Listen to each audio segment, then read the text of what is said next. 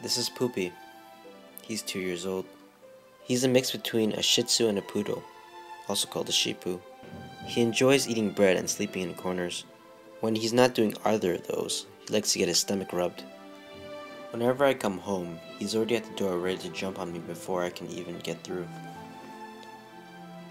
It's sad to say that one day, he's not going to be there to see me home.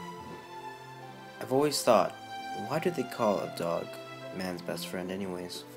Maybe it's the love they show us. Maybe it's the way that our voices are the sweetest music to their ears.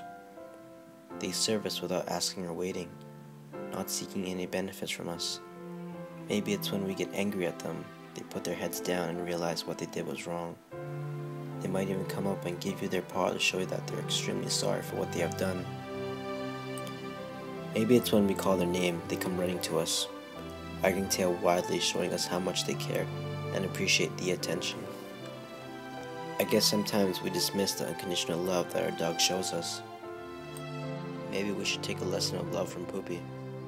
Let's learn to love unconditionally. Because, as Charles Schulz says, happiness is a warm puppy.